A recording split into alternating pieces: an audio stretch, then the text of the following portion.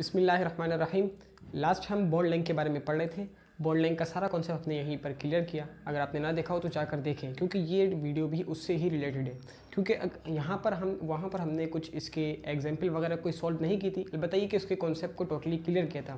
तो यहाँ पर हम इसके कुछ क्वेश्चंस क्लियर करेंगे और इसके क्वेश्चन में लगने वाला यूनिट जो चेंज हो सकता है तो उसके बारे में आज हम पढ़ेंगे और फोकस वही पॉइंट होगा, लेकिन कुछ पहले क्वेश्चंस करें ताकि हम उसके यूनिट को भी अच्छी तरह समझ सकें।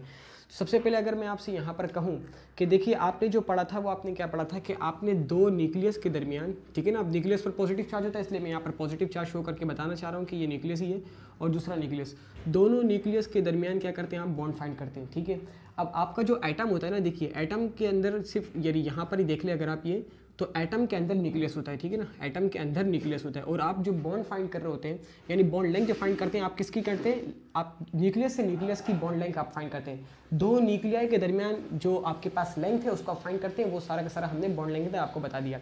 अब देख लीजिए जब आप इसको फाइंड करेंगे तो वो तो आपके पास क्या आएगी, लेंथ आएगी। लेकिन आपसे एक बात आपको मैं यहाँ पर बता दूं कि अगर आप लेंथ को इक्वली डिवाइड करें, जैसे अगर मैं आप सपोज कर लें कि आपके पास अगर ये जो है कार्बन है और ये भी आपके पास क्या है, कार्बन है, और इनके दरमियान आपने बॉन्ड फाइंड कर ली, यानी इनके न्यूक्लियस के दरमियान आपने बॉन्ड फाइंड कर ली और उसको आपने नाम दे दिया बॉन्ड लेंथ। ठीक है, अब अगर आप इसको इक्वली डिवाइड करेंगे तो वो क्या कहलाएगा, आपके पास रेडियस कहलाएगा ना, यकीनन वो आपके पास क्या कहलाएगा, रेडियस कहलाएगा। तो ये आपके पास एक एग्जैक्ट वैल्यू होती है कार्बन के लिए, क्योंकि यहाँ पर हमें वो फाइंड नहीं करना कि किस तरीके से हम करेंगे और ये सारी चीज़ें, उसका एक फॉर्मूला होता है कि आप दोनों के रेडियस को, यानी इस वाले कार्बन का रेडियस और इस वाले कार्बन के रेडियस को आप जो है यहाँ पर एक साथ लिख दें, ऐड कर लें और फिर इसके बाद इनकी इलेक्ट्रोनेगेटिविटी को माइनस करें। ये सारी चीज़ें हम उस वक्त करेंगे जब हमने इलेक्ट्रोनेगेटिविटी वगैरह सब ये सब क्लियर कर लिया तब। तो अभी तो फिलहाल हम देखते हैं कि ये क्या, इसके लिए क्या चीज़, कौन सी वैल्यू है जो इसके लिए एग्जैक्ट जो है मुकर्रर कर दी गई है, मुतय्यन है। वो किस तरह कि देख लीजिए ये वाला जो कार्बन है और ये कार्बन, दोनों के दरमियान आपने देखा होगा आपको यहाँ पर बताया जाता है 1.54 आर्मस्ट्रॉन्ग। तो देख लीजिए हमें यहाँ पर ये भी देखना है कि ये तो आपके पास क्या, ये आर्मस्ट्रॉन्ग में दिखाया जाता है। एक तो इसके यूनिट के बारे में बात करेंगे हम यहाँ पर, और दूसरा बताया जाता है कि 1.54 वैल्यू बताई जाती है। तो ये क्या आपके पास बॉन्ड लेंथ है जब आप इसको इक्वली डिवाइड करें, मतलब 0.7 0.77, ठीक है ना, मतलब ये क्या, जब आपने इसको इक्वली डिवाइड कर दिया तो ये क्या कहलाएगा, ये अब बॉन्ड लेंथ नहीं है बल्कि ये क्या है, रेडियस है। ठीक है ना, ये रेडियस है, ये रेडियस ऑफ कार्बन ए, ये रेडियस ऑफ कार्बन बी, इन दोनों के जमा करने के बाद आपके पास क्या आती है, ये बॉन्ड लेंथ आती है। ठीक है, ये सारी चीज़ें बतानी थी। तो बहरहाल अब हम देखते हैं कि अगर आपके पास, ठीक है, ये अगर आपके सामने क्वेश्चन आ जाए कि आपको कार्बन और कार्बन के दरमियान की बॉन्ड आपको दिया हुआ हो, जिस तरीके से देख लें कि 1.54 जैसे यहाँ पर आपको दिया हुआ है। ठीक है ना, कार्बन और कार्बन के दरमियान का बॉन्ड क्या है, 1.54। ये आपने कैसे फाइंड करेंगे, एक कार्बन का रेडियस ले लें, वो क्या है 0.77, ठीक है, और दूसरे कार्बन का रेडियस ले लें 0.77 और उसको ऐड कर दें तो ये दोनों की बॉन्ड आ जाएगी ना, बॉन्ड लेंथ आ जाएगी। तो ये आपके पास है 1.54। अब देख लीजिए अगर आपके सामने यहाँ पर लिखा हुआ है, ऐसे ही हम सपोज कर लें क्वेश्चन हमें सॉल्व करना है, हमें ये टॉपिक क्लियर करना है। अगर आपके सामने सपोज कर लें कि आपको दिया हुआ है लिथियम की वैल्यू दी हुई है 1.34, ठीक है, ये एग्जैक्ट वैल्यू है इसकी। इस तरीके से अगर आपको कार्बन की भी दी हुई है, वो दी हुई है आपके पास 0.77। अब अगर आपसे ये कहा जाए कि आप कार्बन और लिथियम के दरमियान का बॉन्ड फाइंड करें तो आप इक्वली, बिल्कुल आसान है, आप 1.34 लगाएं, 0.77 वैल्यूज़ को पुट करें और आपके पास आंसर आ जाएगा कुछ भी। ठीक है, अगर इस तरीके से आपको यहाँ पर ये दिया हुआ हो कि आपके पास जो क्लोरीन है, क्लोरीन की वैल्यू होती है 0.99 आर्मस्ट्रॉन्ग। ठीक है, अब फिर इसके बाद आपको पता है कि कार्बन आपके पास क्या है, 0.77 होता है। तो अगर आपसे ये कहा जाए कि कार्बन और क्लोरीन के दरमियान फाइंड करें तो आप क्या करेंगे, दोनों को ऐड करके यहाँ पर लिख देंगे। अच्छा, ये भी आसान है बिल्कुल क्वेश्चन। अच्छा, अगर एक थोड़ा नए तरीके से क्वेश्चन आ जाए, आपके पास कार्बन और हाइड्रोजन का बॉन्ड दिया हुआ है, जो भी आपको एग्जैक्ट समझने दिया हुआ है, यानी कार्बन की बॉन्ड लेंथ, इसका रेडियस और इसका रेडियस दोनों को मिला दिया। ठीक है, यानी जो कार्बन का रेडियस क्या होता है 0.77 होता है, इस तरीके से हाइड्रोजन का भी कोई ना कोई होगा, तो वो आपने दोनों को मिलाकर लिख दी, इन दोनों के दरमियान की लेंथ। ठीक है, वो आपके पास आ गई। अच्छा, इस तरीके से आपके पास यहाँ पर वो लिखी हुई होगी, ठीक है ना, आपको सारी गिवन है, ये समझ लें आप, ये क्वेश्चन अभी कंप्लीट नहीं हुआ, इसकी बॉन्ड लेंथ आपके पास गिवन है, यहाँ पर कुछ भी है वो यहाँ पर आपको नहीं बताना चाह रहे। अच्छा, नेक्स्ट आपके पास ये जो है कार्बन और आप समझ लीजिए कि क्लोरीन के दरमियान भी दी हुई है, कार्बन और क्लोरीन की भी दी हुई है, वो यहाँ पर हम देख लेते हैं क्योंकि हमें यहाँ पर प्रोवाइड है कि 0.77, ठीक है, 0.77 और प्लस 0.9, ठीक है, वो इसको कैलकुलेट कर ले जो भी आंसर आए। मतलब समझ लें कि कार्बन और हाइड्रोजन की भी लेंथ दी हुई है और कार्बन और क्लोरीन की भी आपको दी हुई है। फिर आपसे ये कहा जाए कि हाइड्रोजन और क्लोरीन के दरमियान फाइंड करें तो क्यों, क्या मुश्किल है, आसान है, बिल्कुल ईजी है। क्यों कि देख लीजिए आप कार्बन और हाइड्रोजन की भी जो भी लेंथ आ रही है, ठीक है ना, जो भी लेंथ आ रही है उसको अपनी जगह पर आपने रखा हुआ है, ठीक है, जो भी आंसर आ रहा है सपोज कर लें कि वो आ रहा है आपके पास 2 आ रहा है, ठीक है ना, कार्बन और हाइड्रोजन का आंसर आपके पास कह रहा है 2 आ रहा है, ऐसे ही सपोज कर लें आप, ठीक है। फिर इसके अंदर से आपको पता है कि कार्बन की जो रेडियस होता है वो क्या होता है 0.7, वो आप उसमें से माइनस कर दे तो क्या आएगा आपके पास 1.3 आ गया। तो समझ लीजिए कि ये क्या हो गई, ये हाइड्रोजन की हो गई, ठीक है ना। क्यों, क्योंकि कार्बन और हाइड्रोजन की 2 आ रही थी, उसमें से कार्बन की माइनस कर दी तो सिर्फ किसकी रह गई, हाइड्रोजन की रह गई। तो हाइड्रोजन समझ लीजिए ये आपके पास आ गया 1.3, ठीक है। इस तरीके से कार्बन और क्लोरीन, आपको पता है कि कार्बन और क्लोरीन आपके पास जो समझ लीजिए कि 3 आ रहा है, ठीक है ना। अब 3 आ रहा है तो 3 में से आप क्या कर देंगे, कार्बन की माइनस कर दें, यानी 0.7 माइनस कर दिया और आपके पास आ गया 2.3 आ गया, ठीक है। ऐसे ही सपोज कर लें आप ये, तो आपके पास क्या गया 0.3 आ गया और वो आप ये समझ लीजिए कि ये क्लोरीन का आ गया, ठीक है। अब कार्बन हाइड्रोजन भी आ गया और ये आपके पास आ गया क्लोरीन भी आ गया। तो अगर आप क्लोरीन और हाइड्रोजन, ठीक है ना, यानी जिसको आप कहते हैं HCl, क्लोरीन और हाइड्रोजन का जब आपने मिला दिया तो देख लीजिए 1.3 प्लस 2.3 और ये आपके पास जो भी आंसर आ गया, ठीक है ना, 3.6 आ गया, देख लीजिए आप ये 3.6 आ गया। तो बताने का मकसद आपको सिर्फ और सिर्फ ये है कि आपको अगर पूछा जाए कि इस यानी गिवन होगी आपको वैल्यूज, ऐसा नहीं है कि आपको गिवन भी नहीं होगी, आपको वैल्यूज गिवन होगी जो नॉर्मली क्वेश्चंस आते हैं आपके पास एग्जाम्पल की फॉर्म में, आपको जो है एक्सरसाइज के अंदर जो है चूज द बेस्ट आंसर के अंदर आ सकता है या फिल इन द ब्लैंक्स में आ सकता है। तो ये इस तरह से क्वेश्चन आपको यहाँ पर 1 वर्ड आंसर और फौरन आपके पास 1-1-2 मार्क्स आसानी से आ जाते हैं, बिल्कुल। तो ये देख लीजिए, अगर आपके पास कार्बन और कार्बन से पूछ लिया तो एक कार्बन आपको दिया हुआ होगा, आप दोनों के लिए जो है उसका रेडियस आप रखें, तो रेडियस का मतलब पता होना और वो रेडियस आपको देंगे, रेडियस आपको दिया जाता है और रेडियस आपने रखा, दोनों का रेडियस आपने फाइंड कर लिया एक साथ, ठीक है ना। और आपको ये सारा बताने का मकसद ये था ताकि आपको पता लगे कि रेडियस इसके हिसाब से क्या होगा, ठीक है ना। और इसलिए आपने ये है सारे आपको कुछ एग्जाम्पल आपके सामने रखी गई। अब देख लीजिए आप, हमारा जो इस वीडियो का जो मकसद है ना वो क्या था, ये था, ठीक है ना, कि अगर आपको जो है यूनिट आर्मस्ट्रॉन्ग में नॉर्मली होता है, आर्मस्ट्रॉन्ग से क्या होता है ये सारा आपको यहाँ पर अभी बताकर तरीके से डिस्क्राइब किया जाएगा। देख लीजिए, अब हम यहाँ पर ये जो यूनिट्स होते हैं, यूनिट के बारे में हम बात करते हैं। तो सबसे पहले अगर मैं आपको थोड़ा सा एक बता दूँ कि नॉर्मली जो हम यहाँ पर जैसे यूज़ कर होते हैं, डेसी यूज़ करते हैं और आप डेका यूज़ करते हैं, ठीक है। डेसी, इसके नीचे आप सेंटी यूज़ करते हैं। अब देख लीजिए ये जो बताना चाह रहा हूँ ना, जिसके आखिर में ये डेसी और ये इस तरीके से आ रहे हैं, ये आपके पास सारे माइनस वाले होते हैं, ठीक है ना, ये माइनस वाले होते हैं। और ये आपके पास क्या होती है, पॉजिटिव पावर्स होती हैं, जिसके अंदर जो है मेगा वगैरह ये चीज़ आती हैं। अच्छा, अब देख लीजिए यहाँ पर ये माइक्रो वगैरह ये सारे जो है माइनस में आते हैं, इसके बारे में आपको चार्ट यहाँ पर दे दिया जाएगा और वैसे भी अगर आप सर्च करें तो आपको आसानी से मिल जाएगा। तो ये चार्ट बताना मकसद नहीं है, आप किस तरीके से अपनी पावर की कन्वर्जन कर सकते हैं यहाँ पर बताना मकसद ये है, ठीक है ना।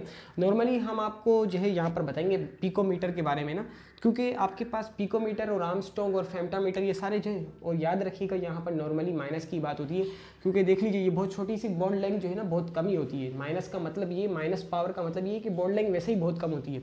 तो आपको जो नॉर्मली बताया जाता है कि वो आर्मस्ट्रॉन्ग के बारे में बताया जाता है, क्योंकि आप देख रहे होते हैं कि 1.54 आर्मस्ट्रॉन्ग, अब जब भी कार्बन और कार्बन की बॉन्ड लेंथ देखते हैं तो ये आपके पास 1.54 आर्मस्ट्रॉन्ग में दिया हुआ होता है।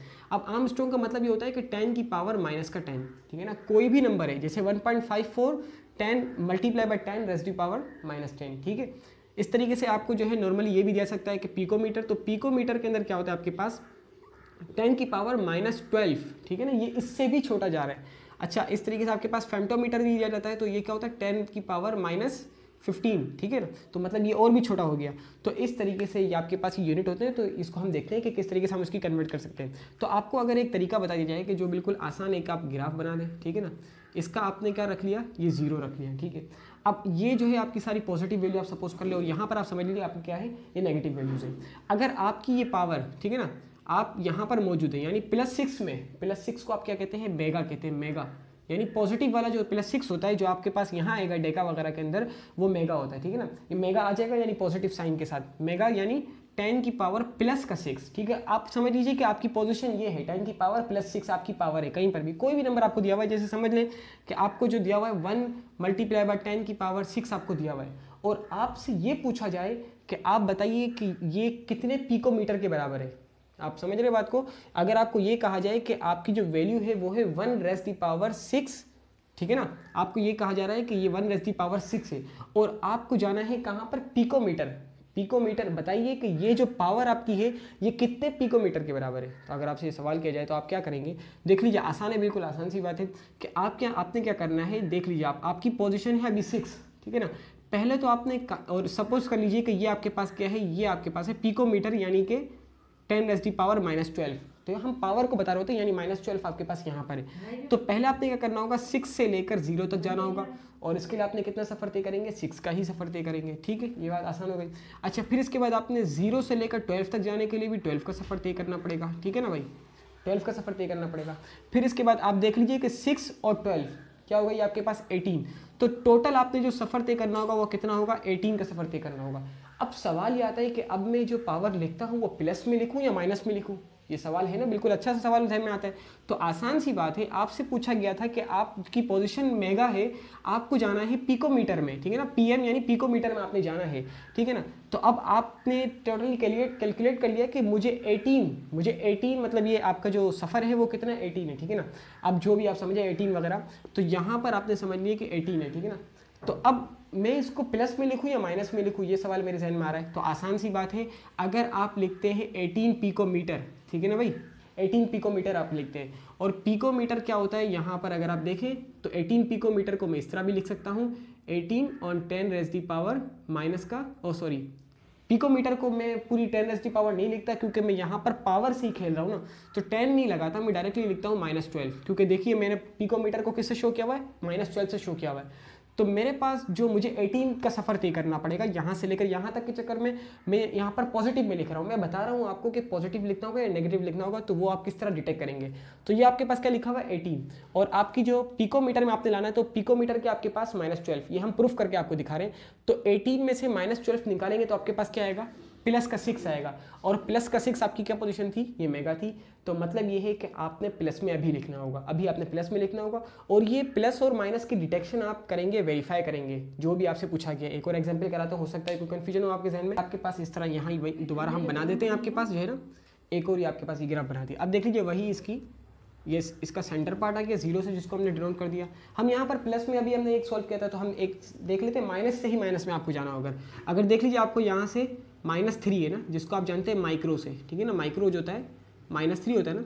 अच्छा, अब माइक्रो से आपको जाना है यहाँ पर समझ लीजिए फैम्टा में, ठीक है। फैम्टा को मैंने किस तरह शो किया हुआ था, -15 से ना, तो -3 से लेकर -15 में जाना है। पहले आपने क्या करना होगा, देखिए फर्स्ट स्टेप आपका ये है कि आप पहले देख लें कि नंबर कितने आ रहे हैं। तो मैंने यहाँ पर पहले देख लिया अपने नंबर, वो आ रहे हैं मेरे पास 12 नंबर्स आ रहे हैं। ठीक है, अब आपसे पूछा गया है कि आप अभी जो पोजीशन आपकी वो है 1 रेज़ दी पावर -3, यानी आपकी पोजीशन अभी माइक्रो में है।